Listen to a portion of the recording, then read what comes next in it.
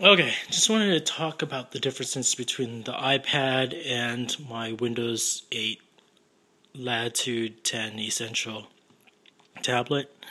So there's definitely some limitations with just having a simple iPad tablet. One thing is if I want to transfer over videos, it's not exactly super fast and easy. Everything needs to be done wirelessly, or if I want to connect something, I have to buy a special connector, and then I can copy it over. Whereas on this tablet, this Latitude 10 tablet, I can easily transfer over files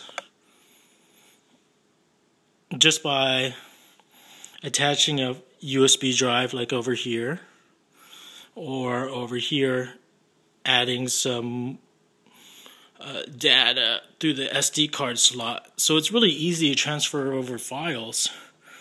And because of that, the next thing that I want to mention is that one thing I like to do with my tablet is I like to do more complicated things. Like, I know you could do this on your computer, but something as simple as encoding a video, I can actually do it on my Windows tablet.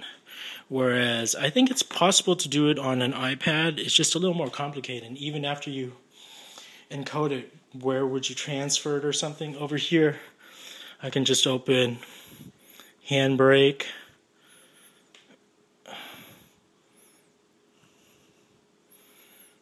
And once it opens up, I can select a file, Despicable Me. It'll scan it, and then I can save it to the desktop as test.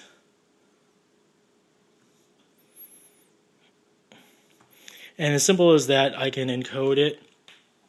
This tablet here is much faster than a netbook or the first generation netbook, so you can encode simple stuff like a 2-minute HD video you could encode with this.